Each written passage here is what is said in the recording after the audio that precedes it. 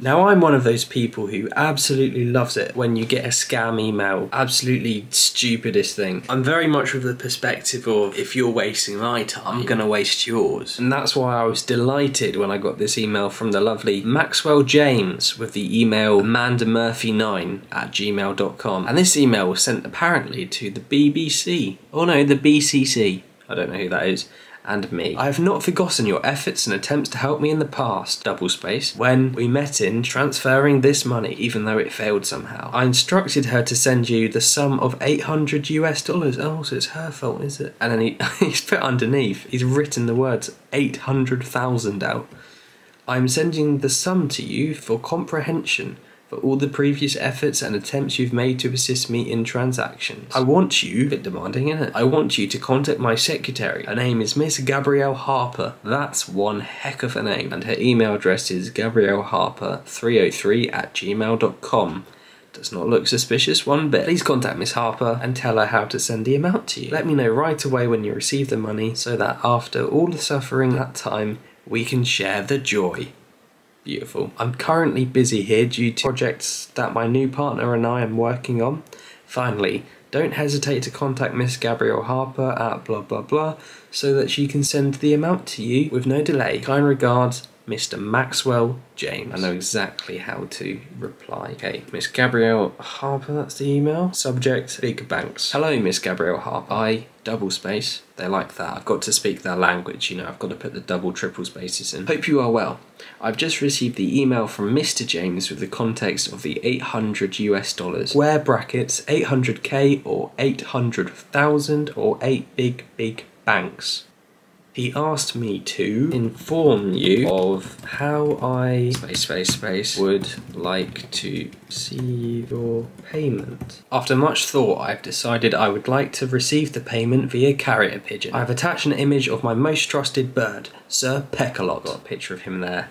Looks evil. I have attached an image of my most trusted bird, Sir Peckalot. I trust him with my life. And my wife, if you know what I'm saying. Winky face. Thing is, I don't know what I'm saying, so I hope they know. Please, I had to put a few spelling mistakes in there, you know, keep with the consistency. Please send me the coordinates of your location immediately, and I will send Sir Peckalot to you right away. Many thanks. Her Majesty, the Queen of England, representing Durex. P.S. Whatever you do, do not feed Sir Peckalot Panna chocolates. The world will end. I think that should do. Okay, and send. Let's see if we hear back from them. Probably not, but hopefully we do.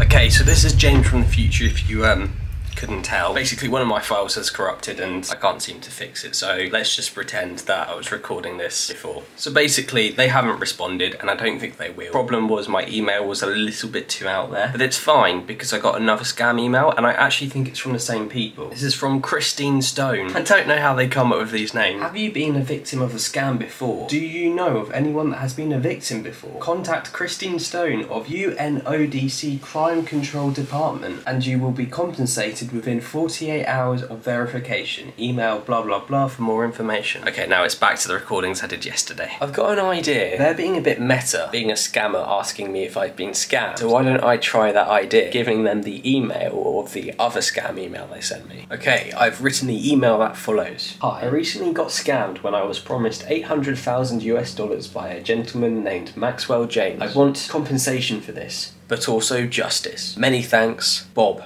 Okay, hopefully they reply.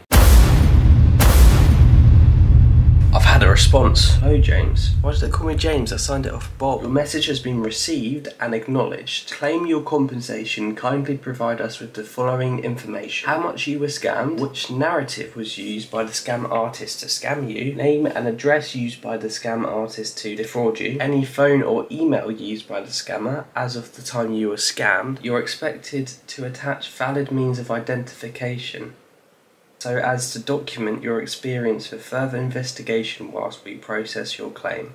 I've got to make some kind of identification and I think I have an idea.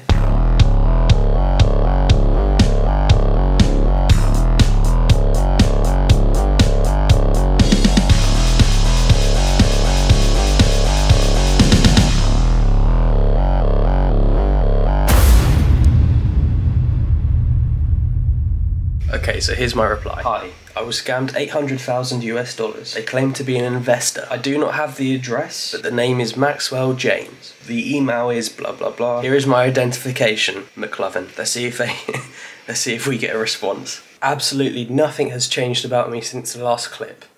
I just got an email reply from Christine Stone again. Kindly complete the outlined questions in the last message. Mode of payment used by the scammer. This helps us to fasten the investigation and bring the prep tailor to book. I answered all the questions. The mode of payment used by the scammer. Oh, I don't know what to say to that.